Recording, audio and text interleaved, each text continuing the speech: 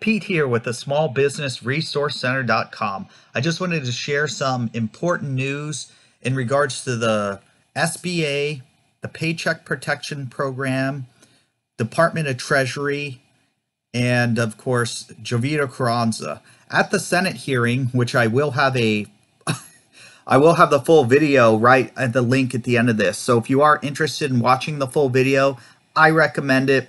It's 2 hours. If you can't watch the whole thing in one clip, just save the video, like it, and then check out the rest later when you have time. But anyways, this quick update, and then we'll like this video too and subscribe.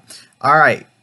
So basically, Jovita Carranza has not been 100% transparent. The Government Accountability Office, or the GOA, is the independent oversight committee that has been put in charge of looking at what the SBA is doing as regards to the CARES Act, the Paycheck Protection Program, the EDIL, and the PPP loans. Apparently, if you watch the whole 2-hour brief, this is going to be very short information here, but if you watch the whole 2-hour brief, you can see that there are a lot of things that the senators of the Senate Small Business Committee have stated they are not following, they're not doing right, and they're not complying with the law. So some of the naysayers have said, you know, nothing's going to change, but they've already made changes with a lot of the information that was put in the 2-hour Senate committee brief. So I just want to keep that in mind. And so I believe more changes are coming. I do have a PPP video, and they do discuss extending PPP in a shorter application. But as far as this is concerned, the government, the Government Accountability Office states that they were not complying with the requests and failed to provide data on the PPP and the EIDL. So it seems like the smaller borrowers and lots of minorities have had problems getting their applications processed, approvals, reconsiderations done, and basically they want all of this stuff corrected quickly. And it was only a week or 2 weeks, and a lot of people said they were getting better responses.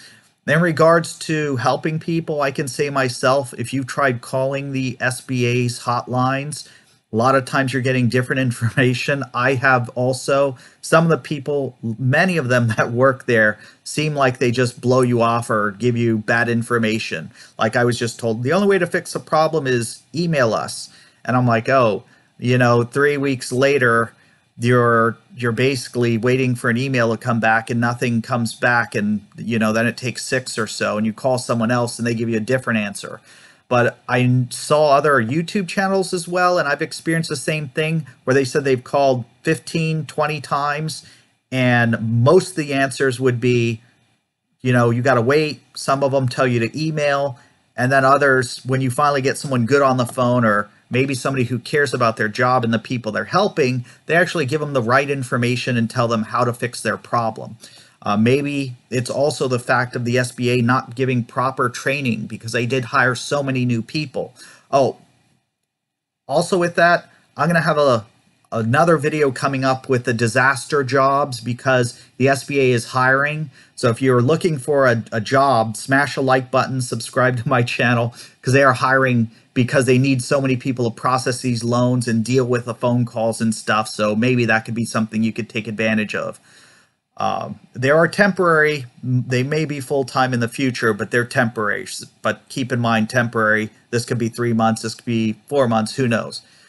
So I would take advantage of that. But keep in mind, the Government Accountability Office was tasked with $2 million CARES Act and the oversight for the administration. And now that they're not getting the information they need from the SBA, and they can see that they're not complying with the law, they've given them to the end of this month. So we're talking from the day I'm posting this video, about 7 days to provide information.